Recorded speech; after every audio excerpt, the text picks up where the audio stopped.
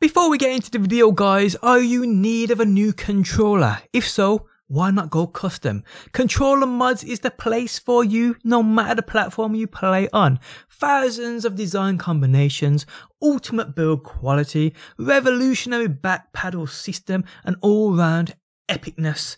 Here is my most recent and I'm in love with it people. So yeah guys, check out the website linked within the video description if you want to build your own custom controller. So over the past week or so I have covered certain non-legendary weapons which hold their own against said legendaries to a point of much of the time being even better weapons. Today I bring you another common weapon which has now taken the place of my recently nerfed CUTSMAN. How's it going guys? My name's DPGen. I'd like to thank you for stopping by and checking out my video. If you do enjoy it, leaving a like really helps out and subscribe if you want to see more Borderlands. Also guys, I'm giving away copies of Borderlands every week. To win one for yourself or a friend, simply subscribe and make sure you have notifications turned on. Drop a like on this video and leave a comment down below. So I am seeing many weapon reviews all over YouTube where people are concentrating on reviewing legendaries because they think that these are the go-to weapons within Borderlands. I mean, I agree to some degree that indeed that should be the case, but in my opinion it certainly isn't. I've covered many weapons over the past week or so which have either been rares or epics which have offered just what legendaries offer and sometimes even more. Now the recent hotfix saw a hefty nerf hit the CUTSMAN, reducing its damage by 25%. Now the CUTSMAN for me has always been my go-to SMG. The damage it deals is monstrous and to be honest, it's still quite a beast. And I'm a fan of melee weapons anyway and I'm probably a little biased here. But even so, I'm pretty sure many of you out there who have gotten hold of a CUTSMAN will also agree that it's a very good weapon indeed, even after its nerf. The CUTSMAN comes in multiple variants too and I myself do have multiple variants of it. Now me being a person that checks every weapon no matter the rarity, I came across a will drop SMG called the Nebula. Noticing those distinctive blades attached to the front of the weapon, I always thought of this as a low budget CUTSMAN. A weapon for those lower level guys to use until they find a CUTSMAN. That's how I thought of this weapon. So I really paid no true interest in it within those early days of actually having my CUTSMAN. Since I've taken more notice of rare and epic weapons now though, I was actually on the lookout for this weapon to give it a chance. I found this version called the Eviscerating Sublime Nebula, and luckily for me it was a 92 Zane. While Digiclone is active, regen 12% of magazine ammo per second. This version also has a plus 35% weapon charge speed, plus 75% splash damage radius, plus 60% melee damage, plus 65% projectile speed, with 1.7% weapon zoom. But what's also amazing about this weapon is you can switch between shock damage and radiation damage.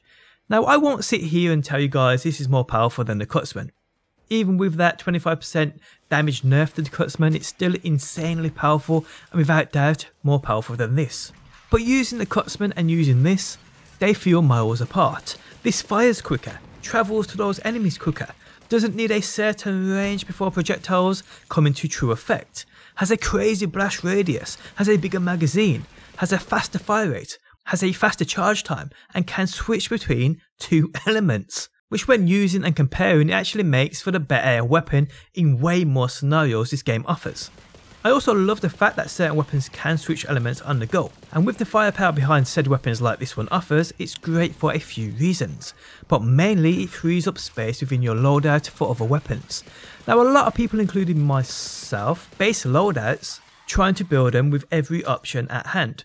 Maybe a weapon for each element, a build around a certain setup, definitely an element for every weapon available at hand. But usually a build would vary trying to maximise efficiency based around as many elements as you can fit in. For instance, a setup wise I'd normally go for would be something like this you can see on screen now, where I fit in as many elements into my build as possible. But having a weapon which is this efficient, which can also switch between elements, makes things a whole lot easier, as you can then in reality have a spare slot to slot home anything you choose, maybe an extra element to pair with your build which takes advantage of a said certain element, i.e. Zane and Cryo. And that's really the point of this video people. Not only is this variant of the Nebula a great all-round weapon, perfect for Zane and many builds possible with him, also the fact it can save much needed inventory loadout space for other items. But the true point of the video is the point of this being a rare blue item, which in reality is doing things for our builds normally we'd only expect from legendaries, which is utterly crazy, people. So yeah, this blue rare Nebula is definitely now 100% a part of my loadout. I carry it with me everywhere I go. And I'm actually hoping to find another variant which offers 2 different elements, because that would be absolutely amazing, guys. So this Nebula is a monstrous weapon. It's now taken the place of my CUTSMAN and has also freed up a bit of space within my loadout.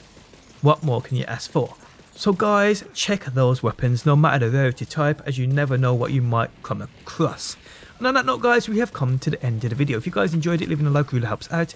If you're new around here and enjoy daily Borderlands videos, be sure to subscribe. And if you never want to miss a video I upload, you can turn notifications on by hitting that bell button. But guys, thanks as always for stopping by. Hopefully you enjoyed the video, and hopefully I will see you on that next one.